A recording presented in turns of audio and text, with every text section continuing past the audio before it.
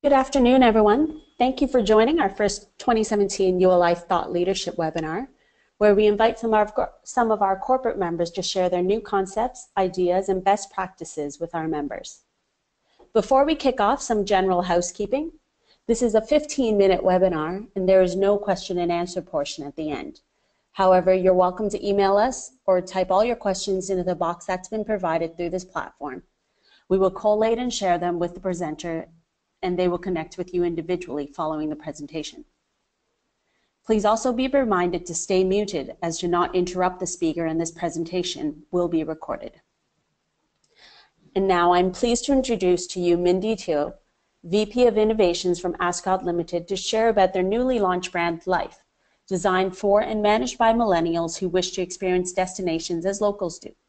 Going beyond traditional hospitality concepts, Life signifies a new way of living and collaborating as a community, connecting guests with fellow travelers and changemakers. Over to you, Mindy. Thanks, Stephanie.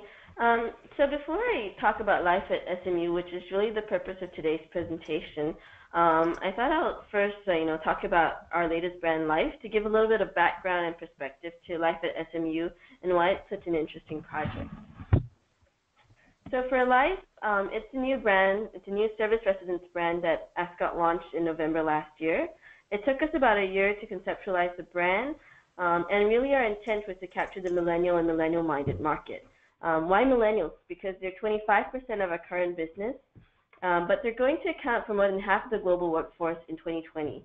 So this is potential that we wanted to capture, and we also see Life as a means for us to capture new industry segments. Traditionally, we cater a lot to corporate clientele, sectors like education, government, consultancies, and finance.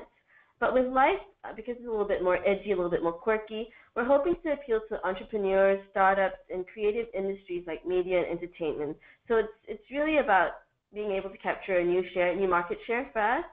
And when we looked at Life, we wanted to put forward a product that's really service apartments for millennials, and that's how we came up with co-living or community living.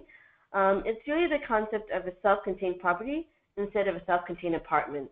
So typically for traditional service apartments, we have, within a single apartment, we have a kitchenette, we have a separate bedroom. It's basically like an apartment instead of a hotel room. But with Life, we see communal and collaboration spaces is more important. So for instance, instead of having a kitchenette in your room, we have a big communal kitchen that everyone can share in the property. So it's really about building community around the property.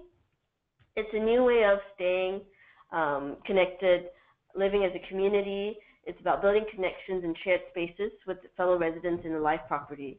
So if you look at our values, they're also about curiosity, togetherness, because we want to foster community and collaboration, authenticity, because you want to go local, support local businesses, be really plugged into the local culture and community.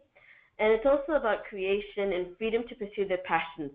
So, Life itself, it stands for Live Your Freedom. It's really about empowering our residents and our guests, to pursue their passions. And if you look at, this is just an example slide to show how different it is from our, existing three brands. So if you look at this, even from the CI, it's pretty obvious that our three brands, Ascot, City, and Somerset, it's more traditional. Ascot caters to the C-suites. And, Somerset is about executives who relocate with their families. It's really not so much as, none of these really appeals to millennials as a specific customer set. So when we talk about appealing to millennials, we have to change the way we're doing things. It's a little bit different from the existing brands. So for instance, social media is a key part of our outreach to millennials. We had our CEO take part in a mannequin challenge when we launched the brand in November, and it generated 400,000 unique views in 2 weeks. So it's a lot of buzz. It's probably more buzz than we get for our social media websites for the other brands in the whole year. And a lot more active in Instagram engagement. It's also about engaging social media bloggers as well to cover our launch. So I think it's a really different way of outreach. And so for the launch, for instance, we invited several universities to take part in the brand launch because we wanted to see how we could partner with them to co-innovate or leverage on their students to better understand the millennial needs and wants. So one of these was Singapore Management University, And we started out the conversation to see if we could use one of the spaces for our brand launch. It didn't really go through, but because of that discussion, we started to explore how we could collaborate on a more long-term project. So that's really how Life at SMU was born. SMU has this unit called SMUX. It's about promoting experimental and experiential learning pedagogy that challenges students to tackle real-world problems faced by actual companies. So we saw a lot of synergy with SMUX, and we were both keen on co-innovation and collaboration. And for us, we saw value that SMU has a lot of millennials. I mean, the whole student population is millennial. It's a great community we should engage. And SMUX happens to run SMU Labs. It's located in a heritage building that used to house the Malayan Publishing House in Singapore.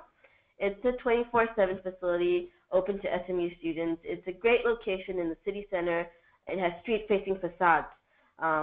So we saw an opportunity to transform SMU Labs, bring in elements of life, and together with SMUX, we're running it as a living lab to field test our life concept in millennials. This will help us to tweak, our design and also our operational concepts. So it's really along with our tagline of by millennials, for millennials. We really want to tap on the students to see how they use the spatial space, what type of inputs they have for our product.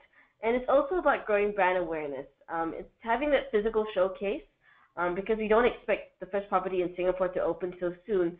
So that physical showcase that we have at Life at SMU enables us to engage them both as future customers or future hires. And it's also some place that we can use, to generate online presence as well, because through the activities that we hold in this space, we can generate, Instagram feeds as well as Facebook feeds, for instance. So the objective is a 3-year partnership with SMU, and through that 3 years, we want to have a better understanding of millennial needs and translate that into our actual life properties. So this is an example of how we can leverage on SMU's technology. They have a living lab technology that tracks the students by their mobile devices and how they move around the space. So these heat maps are useful to us to see, which parts of the communal spaces that we put out are popular with them. For instance, we noticed the foosball table that can accommodate 20 over people. It's a customized foosball table because we wanted to promote interaction. So it's longer than usual. 20 over people can play at one time, and it's pretty popular even from launch day. And we have, this cubic ping pong table that's a little bit unconventional, and we realized that students really like to socialize in this area. So just to take a look at some of the pictures of the space before and after. So the pictures on the left are before, and on the right it's after. So you can see that it looks pretty staid, a little bit more sterile in terms of typical, university type of furniture. But we brought in design elements. So we leverage in the heritage of, the place as a publishing house in the past, and we brought in like a bookshelf, like a huge bookshelf, which is actually a light showcase. And it even has, this yellow DJ counter that students can use at night to maybe, spin a little bit of, spin some tunes. So for instance, for a launch event, we had the student group Stereo Meta, which is a DJ club in SMU, to spin music during the event. And we've brought in a lot more flexible furniture, like hexagonal tables that can be reconfigured easily by the students for discussions or self-study. We've also brought in elements of pop-up retail. So if you see in the top right-hand corner, we have movable pop-up retail counters that we can use to do either launch events for millennial products with third parties. SMU store also set up some of the products on the launch day to showcase. And, we brought in, it's not just about study. I mean, to be productive, you also need a bit of recreation. So we brought in the park where we have like the cubic ping pong table, stationary bikes, so they can stay fit and study at the same time. And we've really made the workspace a lot more comfortable for the students. So we have put in, bean bags, couches that can be easily moved around for discussions, and dual-use furniture. So when you go to SMU at 8 a.m., you see a lot of students sleeping on the bean bags. But when you go at 1 p.m., they're all working off the bean bags. They're using it as a chair, to work off their laptop. So really about dual-use, multi-use function, so that the space is flexible, can be used for events, can be used for study. It's that's the purpose that we want to do with life in our communal spaces too. Space is expensive from a real estate point of view, and we want to make it as efficient and flexible in terms of use. So we've done up the social pantry too, made it a lot more fun. Even the tables have games in them, like you can play, a bottle game on the tabletop, for instance. And if we look at it post-renovation, the students took a while to adjust to the new way of, the new way the space has been configured. But within 2 weeks, it's really built up. We launched it in 23rd February. These are photos, I think, taken 1 or 2 weeks after we opened. And the students are really getting the hang of the space. They're making themselves very comfortable in the space. So, but of course, when we talk about life, it's not just about what we do with the physical space. A big selling point for life is how we build community, and we thought that having this life at SMU allows us to test our placemaking capabilities. We wanted to see how we could partner with other industry players or other, F&B vendors in the vicinity to create a very buzzing hub and a destination that people actually want to come to. So, apart from engaging students, we do quarterly events for them. For instance, we time them with their academic calendar. So, for instance, they're going to have their exams soon, so we're going to give a free coffee giveaway to, give them a little boost of energy. We're also engaging them for their feedback and surveys. So, on one of the levels in this 3-story space, we actually have feedback walls where students can weigh in on, either topics of the month or currently we have them vote on what they want to do for phase 2 of the renovations. We gave them 3 room designs to choose from, and they can actually select which ones they want, and we will actually design the room according to their choice. So it's really giving them a say in life and also engaging them. And beyond the students, we're also partnering local community. So we partnered local artists. In this case, it's an artist called Mind Flyer. So he's actually customized the artwork and the murals for us.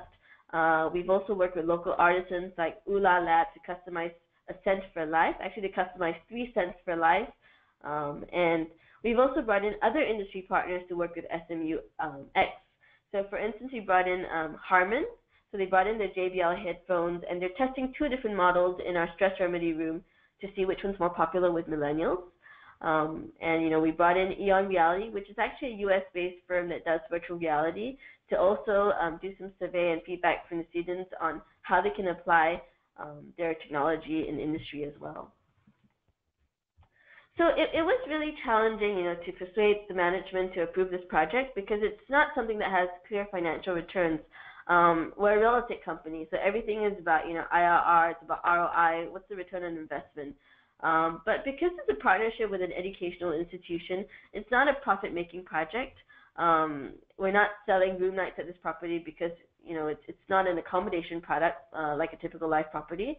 But we do see a lot of value in this project. It's helping us to fine-tune our life product and operational processes. For instance, we notice how the millennials use the space, what's good with them, what do we have to look out for in terms of, for instance, wear and tear and how they use the space. It's also allowing us to engage future customers. And also it's a very strong marketing and community building tool. If we had no physical product like Life at SMU, it's very hard for us to keep, putting social media feeds because it's not engaging. There's no substance or sustainable content to do so. But with this space, for instance, we actually did an IG competition for the kids to take photos of the space when we just opened the space.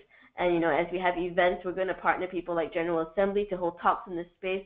It's really allowing us to build the customer base and the awareness of the product as well. We've had banks approaching us to see if they could use the venue to engage the millennial customers. And what's really fun is that, when we were preparing for launch, one of the students popped in and looked at it, and he was a Red Bull ambassador. And he liked the space so much, he said, we're going to sponsor your launch event tomorrow. We're going to bring Red Bull in. So it's really creating a destination that helps us to pull in these partners that we want to use as well and to work with to build community. It's also the Instagrammable spaces that we have. It helps to build awareness in social media. It's really allowing us to even consider whether placemaking is a new revenue model we should consider, because all these companies are coming to us to say they want to use the space for events. So we're even discussing with SMU X if this is something we should test out, beyond just an accommodation product. Can we monetize the ability to create a destination? So of course, moving forward beyond the 3-year partnership with Life at SMU, we have very aggressive growth targets for Life. We plan to have 10,000 units under the brand by 2020 in key gateway cities. So look out for the news, because I think in the next few months you hear about a few properties soon. We're also continuing to fine-tune the design and the offerings. We're monitoring the heat maps from SMU to see what we can do to improve the space. And we're also looking to extend the Life community beyond Singapore. Because right now, because of the location of Life at SMU in Singapore, it's still a bit more Singapore-centric. And we're also looking to continue to build, the tie-ups and partnerships around the Life community. So with that, that wraps up my presentation on Life at SMU. And, feel free to email me if you have any questions on Life or Life at SMU. Or if you're keen to partner us, let us know as well. Yeah, thank you. That's great. Thank you, Mindy, and thank you everyone for joining us. As mentioned, this presentation was recorded and will be sent to all ULI members.